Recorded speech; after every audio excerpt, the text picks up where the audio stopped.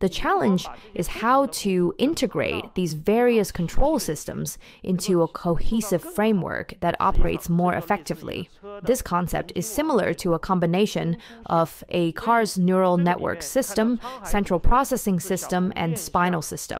It is an AI nervous system designed by XPENG for level 4 autonomy in unmanned driving scenarios. The communication bandwidth of the entire vehicle has increased by 33 times. Today, XPENG completed a vehicle upgrade in just over 20 minutes. Can we further reduce this time to a few minutes?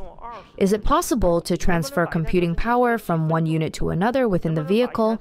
Can we also enjoy gaming and perform various tasks? The new platform has enabled us to achieve all of this. The efficiency of camera output has improved by 12 times, and significant power savings can be made in many areas. For instance, the Sentinel mode can reduce power consumption by 72%. These advancements are the capabilities provided by the new platform for future AI vehicles.